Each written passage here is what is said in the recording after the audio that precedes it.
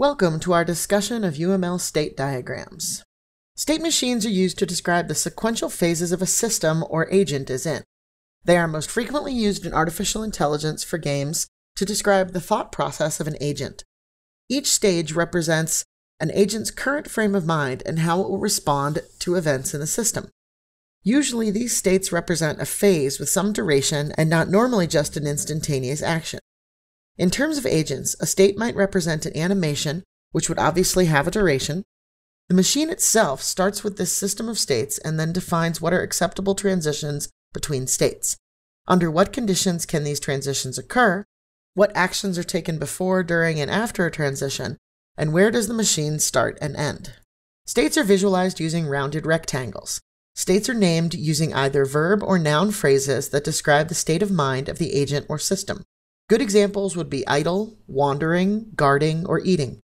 Transitions describe how the agent moves from state to state and under what conditions that transition is possible.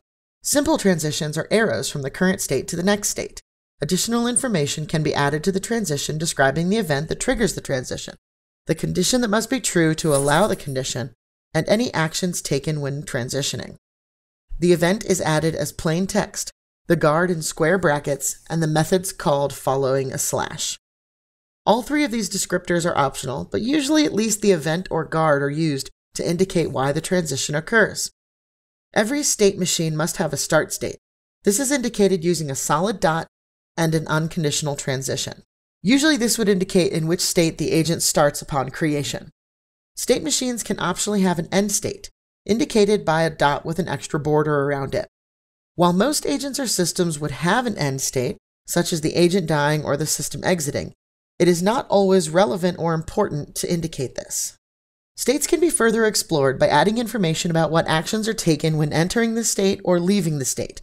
These are added below the name of the state using the keywords entry and exit, followed by a slash and the methods or actions taken. These can be thought of as a setup and cleanup for the state. Here, we see the attack player state equips the weapon when we enter the state and then unequips the weapon when we leave the state. In certain circumstances, state machines can get very large or complex. A reasonably sized state machine might have 25 or fewer nodes, but for a complex game like StarCraft or chess, our state machine would get very large, and we might find it useful to group states together into superstates or subsystems. We can simply use the same curved rectangle to represent the superstate with a set of substates within it. Usually we'd have a single enter or exit point for the superstate, and the substates should be relatively independent of the rest of the system. Otherwise, you get no benefit from grouping them together. For example, a guard on patrol may have a superstate called patrol that describes a sequence of behaviors such as move to a point, pause to look around, pause to listen, and then repeat. Since each of these states may have their own animation and are all related, it makes sense to group them into a superstate. Let's look at a simple guard. I've used Visual Studio's activity diagram, so the visuals are slightly different, but that's okay. At the beginning of the game, the guard begins to patrol an area. At the beginning of his patrol action, he computes a patrol path and then patrols along that path. When he sees the player, he transitions into the approach state, where he moves into a position where he is close enough to fire at the player with some reasonable chance of success. Once the player is in range, the guard transitions into the attack player state, where he equips his weapon and fires. If he kills the player, he returns to patrol. If the player leaves his attack range, he unequips his weapon and returns to the approach player state, where he chases the player down. If the player at some point escapes the guard's vision, the guard gives up and returns to patrolling. While all of these behaviors are documented in this state machine, it is also important to understand what the guard cannot do in this system. He cannot initiate an attack directly from patrolling. He must first transition into the approach player state. However, this state can be very short if the player is already in attack range. He also can't initiate an attack without a weapon, since transitioning into the attack player state requires a weapon to be equipped.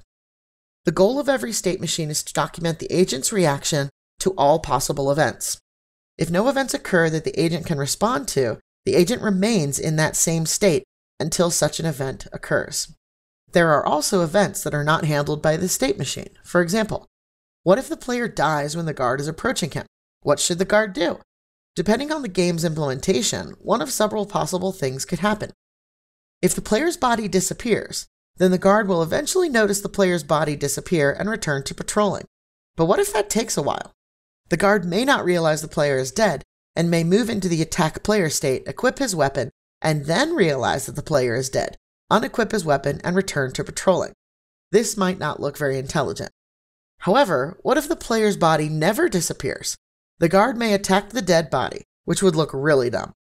Here is where a state machine can help you think through your AI logic. It can help you account for every single event that would impact the agent's decision-making process and plan a response to each of them. Unfortunately, Visual Studio doesn't actually have a state machine diagram, but we can use activity diagrams and they're close enough. For states, use the action tool. If you double-click on the action, you can edit the action's description. Put the name of the state here. If you use Shift-Enter, you can move down to the next line to add entry or exit actions to the state as necessary. For transitions, use the connector tool. This one is a little bit more annoying to edit, but if you either right-click on the connector or just click into the properties window for the connector, you can edit the guard property and add your event, guard condition, and methods here. They will show up in square brackets along the connector, but that's okay, it's close enough. Use the initial node and the activity final node to represent the start and end states of your diagram. Now let's put these state machines to good use by documenting our Pong game manager. Think about the states of the game manager. At the highest level, the game manager must create the game itself. It must then set up the game for a single match. It must then play the game, and then it must recognize the end of the game. Each of these could be superstates as there are several actions taken inside of each of them. For example, to set up the game manager must position the ball in the center of the screen, position the paddles, set the score to 0, and display the start message. Once the game starts, the game manager moves into the play game state, where it must handle the player's input, check collisions, and adjust the score appropriately. Finally, when a winner is detected, the game manager moves into the end game state where a winner is declared, and then it moves back into the setup game state. If we define our setup game state correctly, we can reuse it to restart a new match without going through the process of actually creating a new ball and paddle, which would be a waste of time since we already have these. I've specifically left out a few actions from this list. What are they? How will you add them into your state machine appropriately? Also, not all of these are necessarily states. Some of these are actions associated with the entry or the exit of a state.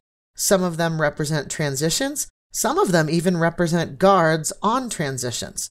You need to pick the appropriate place to document each of these actions for the Pong game manager.